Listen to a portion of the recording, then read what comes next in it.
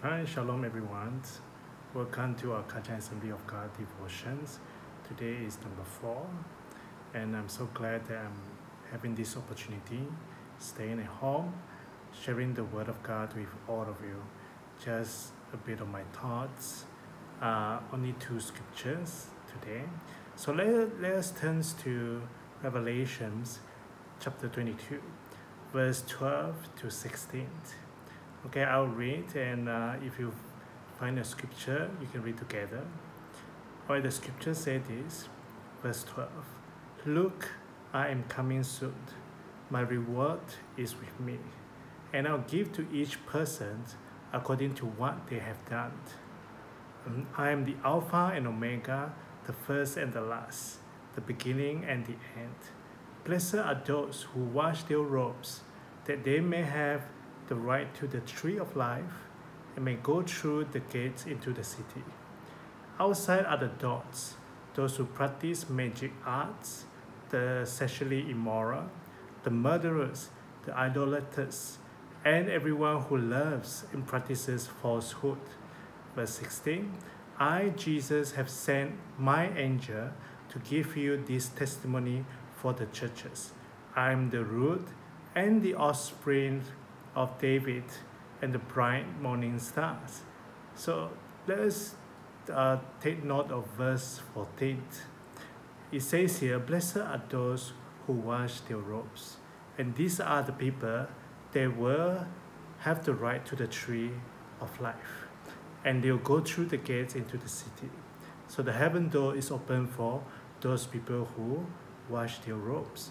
So in other translation, actually in Greek, wash your robes, it doesn't mean literally you wash your garments, but it means this.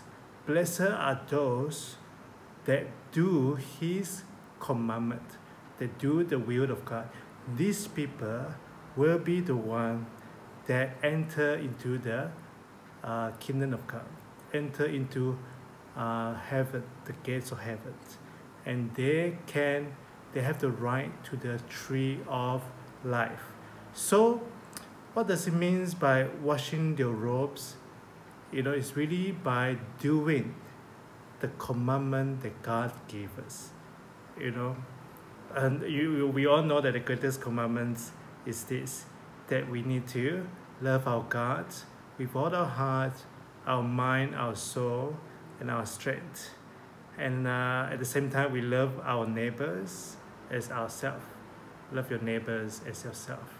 So the doing the will of God is very important.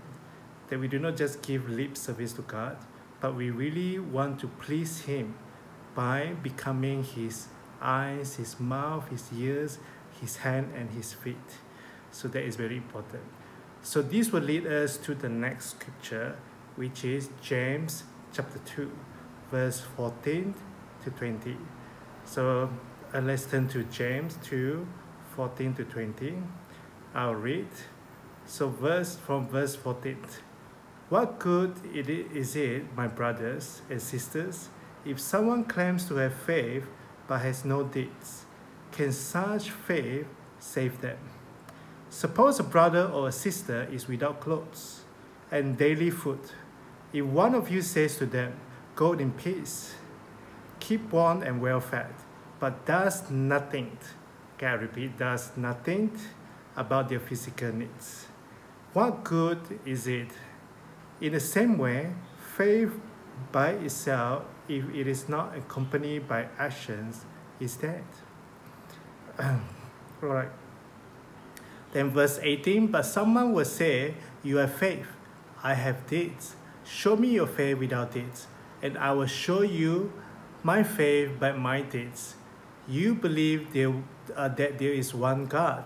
Good. Even the demons believe that and shudder. You foolish people, do you want evidence that faith without deeds is useless? So it's obviously faith without deeds or actions is dead, according to James. In fact, if we have faith, we need to live out the faith. We need to practice what we preach. We need to actually know the Word of God and do the will of God, especially His commandments. So that is very, very important, and especially right now, we talking about helping the poor, reaching out to the needy, sharing the gospel, sharing the love of Christ. In order to do so, to spread the love, we need to practice what we preach. We need to do the commandment of God. That we need to love our neighbors as ourselves. So there are 3 points I would like to bring out from James chapter 2, verse 14 to 20. Okay, point number 1 is in verse 16. If one of you says to them, notice the word says, you say it, go in peace, keep warm and well fed. You go and do what you need to do, but you did nothing. So again, you see, these are the believer, they only give lip service. And this kind of believer, they say, but they don't do. And they learn and learn, they go Bible study, they go for a lot of conferences, seminars, but after they learn, they do not do. So this believer, I call them intellectual faith.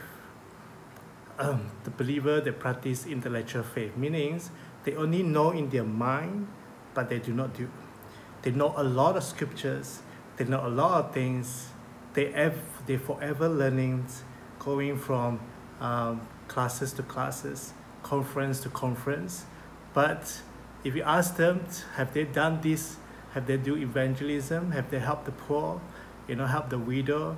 The answer is no. So these people, their faith is only at their intellectual level. It's only in their mind. Their faith is only at the mind level. They have never translated into actions. So this is faith number 1.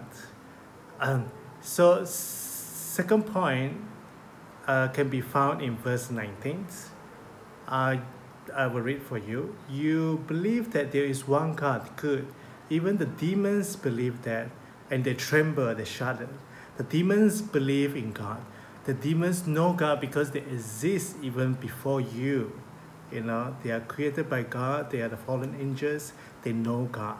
Maybe even better than some of the believers, So I don't want to say that, I actually want to say that this is what we call demonic faith, where you are like demons, not that you are demons, but you behave like them because you know God, but you will not do the will of God.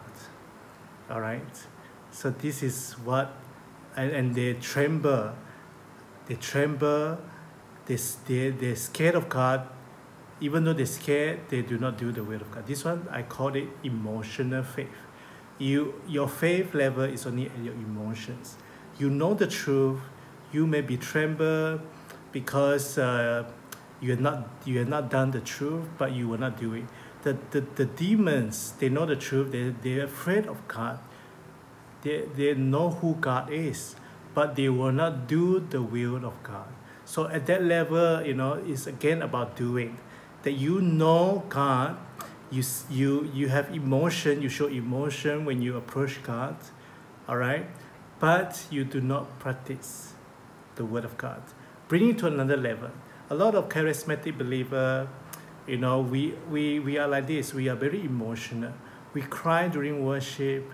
Okay, we need prayer. We go to the altar, and then we become very emotional. All right, we manifest in our emotions. We may even slay the spirit at the altar. But after that, after we stand up and we go back to our seat, we go back home, we are still the same. So this is what I call your faith level is just emotions. You use your emotion a lot, but you do not do the will of God. So finally, the last point is this, that can be found in verse 17, that in the same way, faith by itself, it is not accompanied by action, it's dead. So this is what I call the dynamic faith, a true faith. The faith that we know that you have washed your robes, that you do the will and commandments of God. that you believe God, you believe in His commandment, and you want to live out your faith by doing it. That you love your brothers and sisters in Christ. You do what you preach. You go out and reach out, do evangelism. You love one another.